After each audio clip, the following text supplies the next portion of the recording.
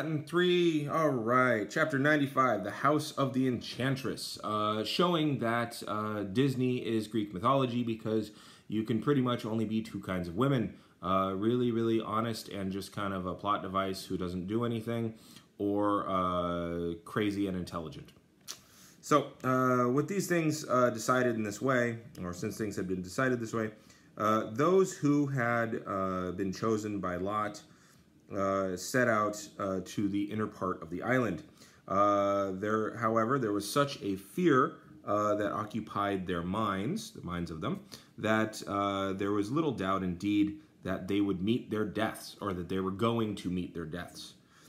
Indeed, quidem. Indeed, they were scarcely able.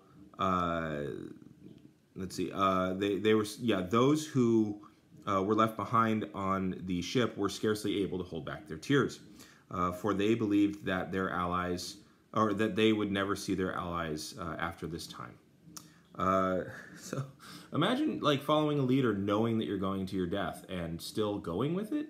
It's weird. Like they had no process by which they could get rid of him as a leader or anything like that. If only they watched Mutiny on the Bounty. Let's see.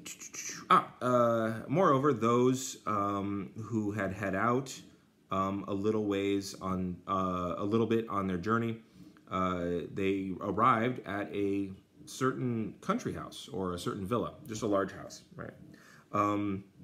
Which was built with the greatest magnificence. The opening of which, the doorway of which, when they approached the opening of it, they heard the most sweet song. Moreover, it was so much so, there was so much sweetness of voice, there was so much sweetness in this voice that in no way were they able to hold themselves back, and indeed they knocked on the door. When this was done, Circe herself came outside, and with the greatest kindness or benevolence, I don't know, there's got to be a word for it, like sweetness, but more. She invited them all into her house as a guest, right? She invited them into her hospitality. Eurylochus, suspecting that a ambush was being prepared for them, decided to await them outside. But the rest, seduced by the newness of this situation, entered. They found a wonderful dinner set out for all of them, they found a wonderful dinner set out for all occasions.